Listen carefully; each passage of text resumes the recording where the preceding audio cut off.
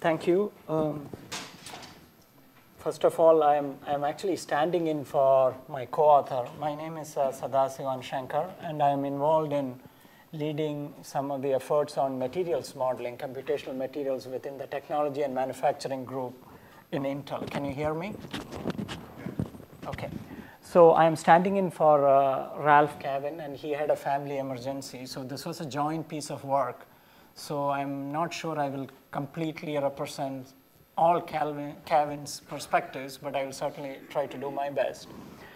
And thanks to Jeff and others for inviting me. I thought that when this talk was scheduled in Berkeley that I should not wear a tie, because I thought people get stoned in Berkeley if you wear a tie. But then I came in and saw all the professors and everyone wearing a tie.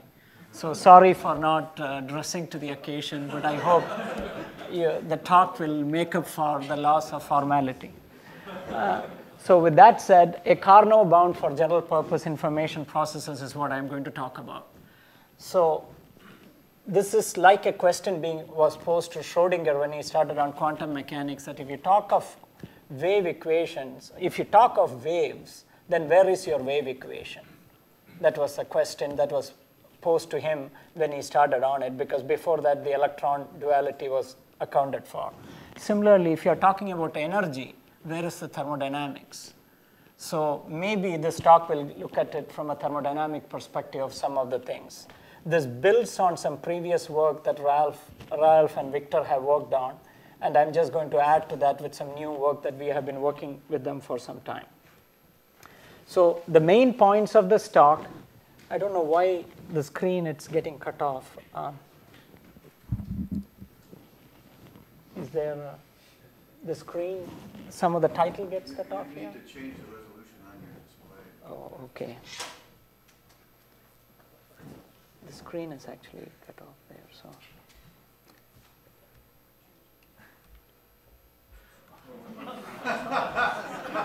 There's your problem. You know, I was extracted from my work and asked to give the presentation, so please. I was in the middle of quite a few things there, as you can see. Is this the one? No, the first one, right. Okay. So let's start. Thank you. So the main points of this talk is that energy power minimization is the macro constraint that we are all working with from an architecture perspective. There are many new directions, as Professor Cheming-Hu talked to some of them, new materials, new devices, and new topologies. And there is also this functional diversification whereby you could integrate more diversified functional materials into the chip. But how is the maximum computational performance related to device physics? That's a question, that's the context of this talk. Architecture and software need consideration to enable right scaling. So within the ITRS, a working group was formed to essentially address these key complementary components. So the thermodynamics of computation at system level is a more systematic way to look at those aspects which we are not typically used to looking at. And the main piece of this work is a new methodology based on statistical physics and quantum mechanics have been developed for addressing the thermodynamics of switching-based systems. That's the basic premise. So with that said, the outline of the talk is as follows. The first part is what? What is the basic goal that we are trying to address? The second part is why, the context of power versus MIPS, and this will kind of give you a little bit of a rationale of why this needs to be done, but it's more obvious to the people here, so I will probably rush through some of those slides, which I'll be glad to talk to you offline. How, which is a new part of the methodology that we are presenting for one of the first times, is the methodology used in the analysis. Now, the last part of this is where are we going with it? That is where I would end it with. So the fundamental limits of information engines is essentially the point that the discipline of thermodynamics set off the entire heat engine and the industrial revolution. In 1824, when Sadi Carnot formulated the principles of the engine, it people thought this is so theoretical, but Sadi Carnot was not a physicist, he was an engineer. And he tried to see that different engines were not able to, you were not able to increase the efficiency.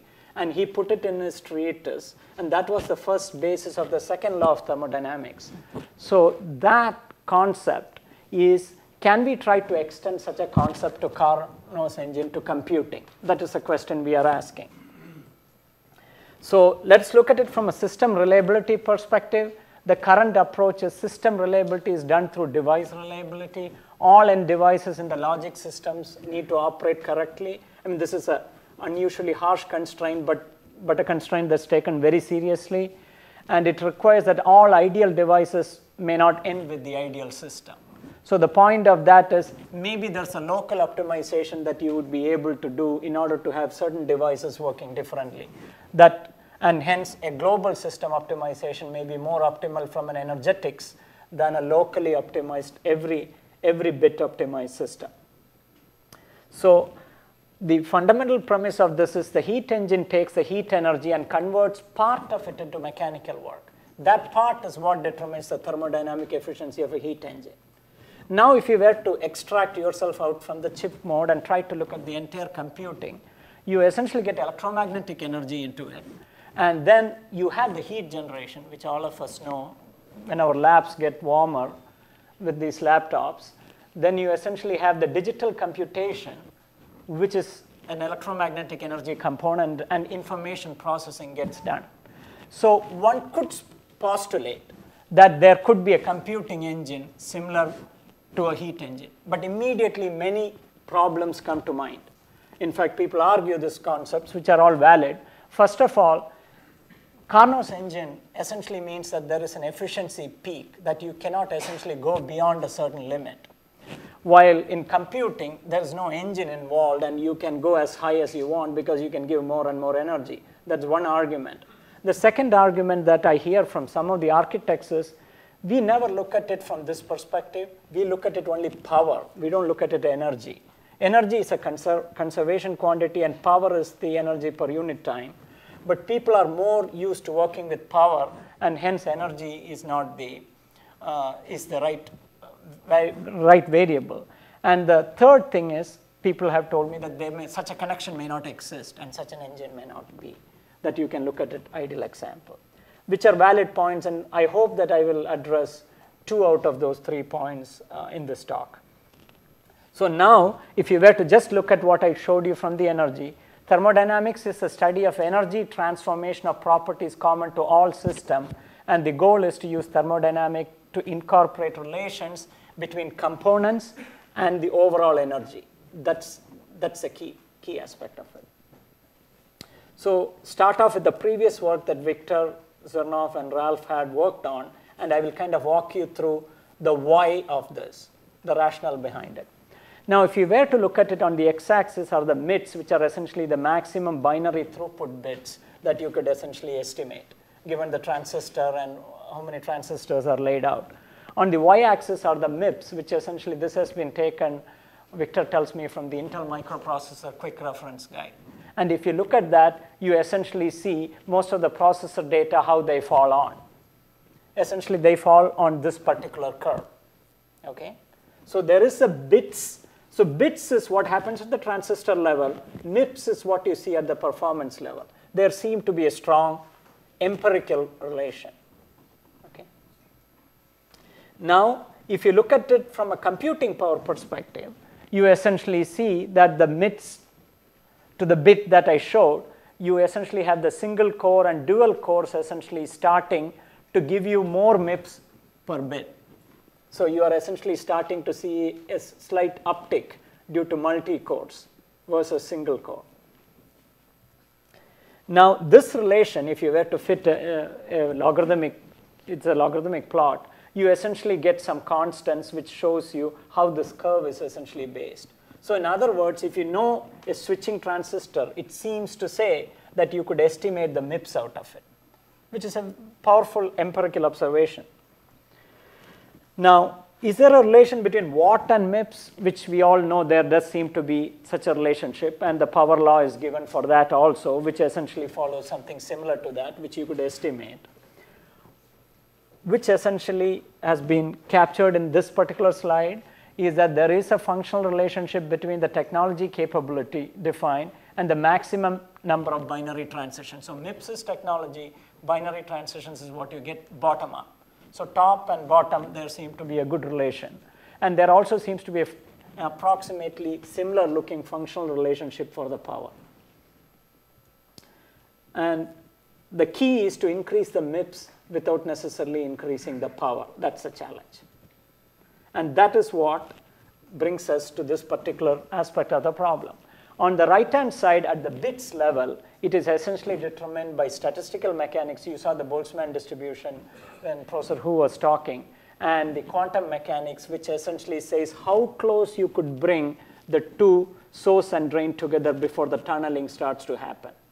There's also the tunneling part. There is also the energy containment part, because quantum mechanically, there are 0-point energies that you cannot have systems with zero energy. So if you bring everything very close together, they essentially end up with higher energy.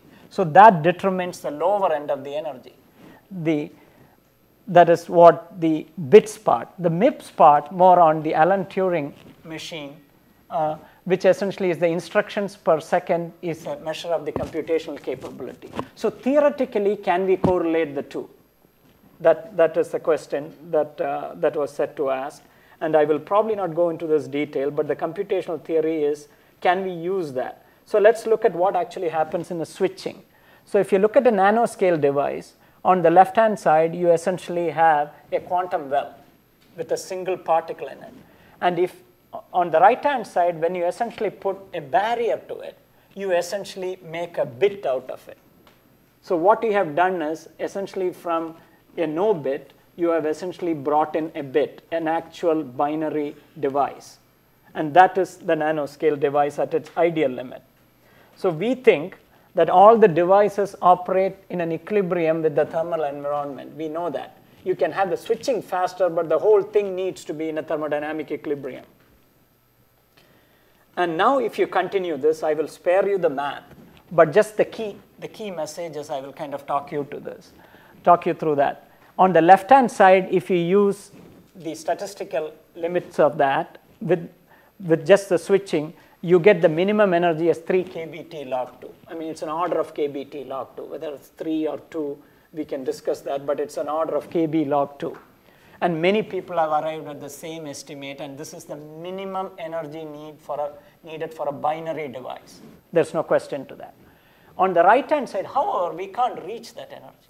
And that's because of quantum mechanics. Here, you don't necessarily need quantum mechanics. You need statistical mechanics. But on the right-hand side, the quantum mechanics essentially limits how close you could bring the things together. And that essentially limits it of the order of 1.5 nanometers before the quantum mechanics essentially says you cannot contain particles. Here, electron was used as the estimate of that. So this is essentially a plot. George was involved in it. And the key point is, this is to plot the gate or the dimension, that small dimension I showed on the x-axis. And the y-axis has switching energy and the gate delay. If you look at all the devices that have come out from Intel, they are all clustered together in the top right. If you look at the limit, which I showed you as 3 kBt or kBt log 2, it's on the bottom left. So if you look at the smallest device, theoretically possible, you are on the lower limit. If you look at it, the real devices, they are of the order of 10,000 kBt. So there is a big gap in there. So there could be an opportunity of how to get there, and that is one of the goals of it. But then the question, which is a logical question, is why are we at 10,000 kBt now then? If we can get down to this level, why can't we get to it now? And the next few slides kind of talk through this. I know it looks like a lot of equations, but I will try to explain the physics of it as we go along. If we continue the same digital switch, ideal switch that I explained to you about, you essentially come up with that the energy needed is kBt joules over the tile. Tile stands for the critical dimension A. Okay? And if you continue that, you essentially find out that a device density, an ideal device density could be 1 over 8a squared. That is the maximum that you could get. ITRS says that it's 1 over 20 A squared. So we are essentially packing fewer devices than ideally possible. So the first clue is why we are not as high is possibly because our packing is not high enough. That is one possible reason. Now if you look at it, this is a plot of the channel length that I showed, and then on the y-axis is the number of electrons on the left-hand side, and on the right-hand side it is the energy per kT. So if you look at it, when the channel length goes smaller and smaller, you need fewer and fewer electrons to switch. When you go to channel lengths of 15 and 20, you are essentially finding out that you need more and more electrons to switch, and your energy is quickly going higher and higher. So the sheer fact that you need more electrons to switch and they need to travel far seems to be essentially saying that you are moving away from the ideal efficient system. And then this explanation says if you assume a fan out, different fan outs, FO stands for fan outs, you essentially see that the KBT continues to increase. On the long interconnect it's like 1.33. In the minimum interconnect it's about 1.18. So it essentially shows you the range due to the interconnects. And you can comprehend the interconnect tiles and do the same analysis through that. And you essentially come up with the fact that if you use a switch with interconnect, first thing, the 3K EBKT log 2 I showed you was for a single switch. If I put the interconnects on top of it, I end up with 9 KBT. So already I have moved away. Just the fact that I need to connect the two devices is bringing in a sense of inefficiency. And then you can calculate the minimum switching time, and I will not go into detail. So now what can you do with it? The thing you can do with that is you could essentially take it to the arithmetic logical unit and try to apply the same principles, and essentially you could build this up based on Jan Rabe's work. Victor has put together this part of it. Is essentially using these 4 operations, you could essentially come up with how many devices are in this particular ALU, and you essentially find out that there are about 98 devices needed for a single floating point bit operation.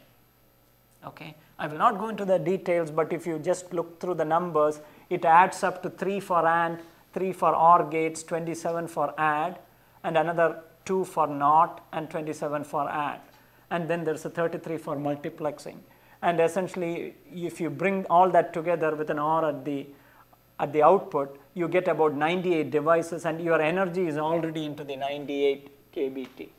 So our operations are introducing some inefficiency to the single switch. But there are no surprises here. All we are doing is quantifying that. So now, given that, we looked at a little bit of thermodynamics and a little bit of quantum, but how will we do it to a real device?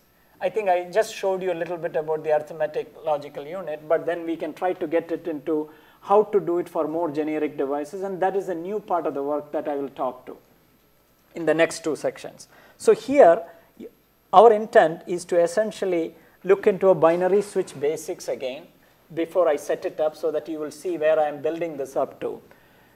This is a binary switch. You have particle on one side, this is off, and if it goes there, it's on. That's what the switching process is. You essentially can have it going both ways. And you can, so if you were to assume this, then you come up with some length parameters, some energy parameters, and a charge parameter.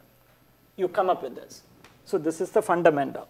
Now if you were to look at a more complex device, the same device that I'm showing the planar view of it, you can try to put it together in a bigger architecture or a bigger unit like what I have shown here, and then you see that the device has certain characteristics in 2D plane. The length unit has a fewer number of cells, and the width has a number of minimum cells needed, and you can actually see that any device has a length, planar, and a width. So if you were to relax the assumption how they have been calculated, you can essentially try to lay out switches in the following manner. On the top left, you see a single switch, then 2 switches connected, the drains connected together, you could argue, and then there are 4 switches here, 7 switches, and 12 switches. Okay? These switches lead to a layout inefficiency. And the layout inefficiency is mainly caused because you cannot have the devices shorting each other. They need to be in a certain configuration with each other. And if you look at the fundamental formula that drives this geometrical scaling, it essentially is written here. It is the number on the width and the number on the cell added by some of the adjacent layers to keep them isolated. You essentially come up with a number density as 1 over alpha a squared. So if I showed you the single switch, you come up with the 8a squared, which I showed you first. That's the ideal case. But if I put 2 switches in, I am getting a 12a squared. So I am not getting the total scale up. The 2 switches being put together is essentially different. But if I put 4 switches together, I am not getting 32. I am getting only 20. So I have already dropped in efficiency when I stack 4 switches together. And when I go to 12, it is 36. So you can see how the efficiency of switch stacking is actually bringing it down. Okay. Now let us try to look at some realistic switches, how this would translate to it. There is an inverter, a NOR, a NAND, and an SRAM. And if you apply the same principle of scaling that I showed you, you will get the following configuration for the layouts. And this essentially comes down to these numbers. An inverter layout efficiency is like 1 over 12a squared. Remember, 1 over 8a squared is ideal. 1 over 12a squared. A NOR is 1 over 24a squared. A NAND is 1 over 16a squared. And a 60 SRAM is 1 over 48a squared. Now, if you look at the minimum, it is 1 over 8a squared. And the ITRS said it's 1 over 20a squared. So essentially, you see that between the devices we have looked at, the SRAM is the least efficient in terms of stacking efficiency. And then the inverter is probably the most efficient. So it kind of tells you the geometrical constraints of the devices. Now, the beauty of this formula that I showed is you can extend it into 3D tiling and essentially look at the geometry of 3D. Now, what do we do with it and how do we take it to the next step? We got this layout efficiency, but how do you get to the thermodynamics? So the thermodynamics, it essentially runs on the following basic premise. I have summarized here, maybe like a 1-hour presentation into the next few slides. So please bear with me as I try to clarify it, because I'm trying to put thermodynamics and information processing into 4 slides. So that's how this will turn out. So the switches, if I make the following 4 assumptions, switches are operating at quantum limits, while the macro system is thermodynamic. Each switch is quantum, but the whole thing is immersed in a thermodynamic bath. Macro system is in thermodynamic equilibrium, which means it's a canonical ensemble. Sure. And the micro systems are thermodynamically represented by average energy. And then the probability is determined by the number of nits. I call it nits, not bits, because I don't necessarily have to have a binary bit. And this is what I meant by nit. When nit is equal to 1, you have no switching. When nit is equal to 2, you have the binary switching. When you have 3, you have a 3-nit switching. And 4 is essentially 2-bit switching and so on. So you could essentially extend this and make the whole switching as part of that system that I mentioned to you about, immerse it in an ensemble with multi-bit switching into it.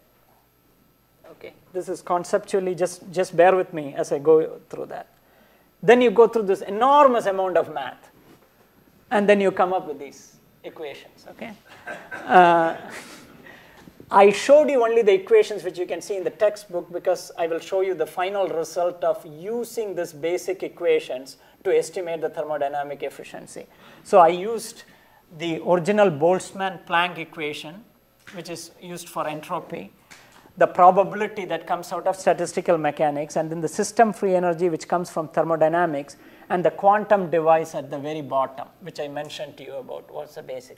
If you put it all together, what do you get with the switch? This is the entropy you get. So the entropy of this whole system of switches, average entropy, comes out to be this. Let me explain the second equation. First and second are equivalent. The second equation, it's easier to explain. The entropy is given by the total energy of the system with minus the switching energy plus the quantum state, okay, and the switching state. Both of that need energy, and both of that contribute to entropy. Okay. Now, if you were to look at this for a minute, the Kb log 2 for entropy, which is Landauer formalism, and people have dealt with in enormous detail, falls out of it if you assume that there is only one state and it's not a quantum state. If it's a classical state, you get a Kb log 2 out of it. And if you assume there is no switching energy, these two fall off, and you essentially get the entropy as the basic limit that people are used to seeing in textbooks.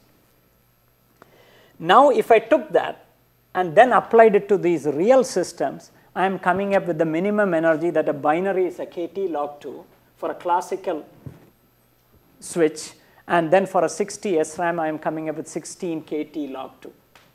Okay? And that gives you an idea of how we are able to estimate the energy of these systems. So now what do we do with it? I am summarizing it now. That I believe that we have developed a general methodology for applying thermodynamic principles for information engines like Carnot principle. I am not saying it's a Carnot engine, but I'm saying the principles are same, and we are going to end up with an ideal computing engine. I strongly believe in that. The two applications of this is, before I get into the applications, people are more used to using simplistic capacitance-based estimates of energy. That was okay, but as I said, if you're talking about energy, where is the thermodynamics? And this is where essentially it brings that part in. So two applications are similar to heat engines. We will identify the ideal compute engine. I will call it Carnot's compute engine because of lack of a better word for it. But Carnot engine brings people out of the woods arguing about this is not Carnot's engine, and some of those points are valid. We can evaluate theoretical efficiencies of different architectures, just like an internal combustion engine versus a diesel engine, all measure themselves with respect to the Carnot's engine. We believe we can measure that. And this can also be used to tie into the biological computation where the brain that we all use a lot appears to operate at a device switching energy of a few hundred Kt. So brain is a lot more efficient than the microprocessor, but this shouldn't surprise to the microprocessing designers. They know that. They never worried about the energy till very recently when you started capping on the power. And then the continuing work is estimating entropies of simple systems and include dissipation and estimate available energy. With that, I'll kind of say one more example. The functional diversification is a big thing, and we believe that we can use this to prove the point that you could integrate more energy efficient ecosystem around the chip. I know it's a slightly newer concept, but there are a lot of new materials coming in. One of the collaborations we are trying to do is with Jeff Grossman. I don't know whether Jeff is in the room or not, in Berkeley, where we are trying to see whether there are materials that you could integrate in which you could recover the energy and reuse it locally. So that functional diversification could essentially make it operate better. So that's all I have. Thanks. Very good. We have time for maybe one question, even though it's a very provocative talk.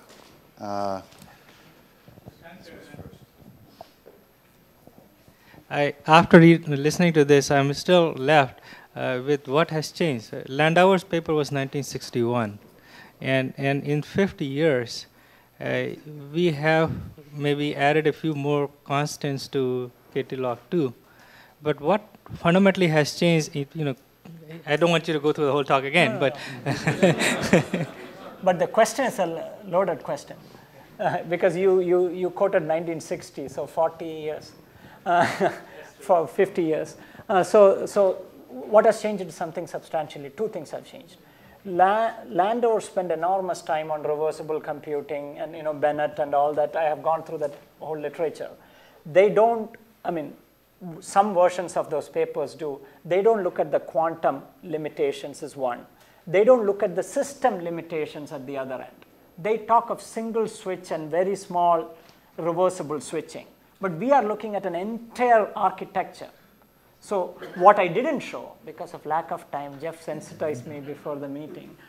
is that we can extend this to totally an architecture and estimate the whole entropy of an architecture. That has not been done by Landauer. Nobody has done that. Okay, so thanks very much.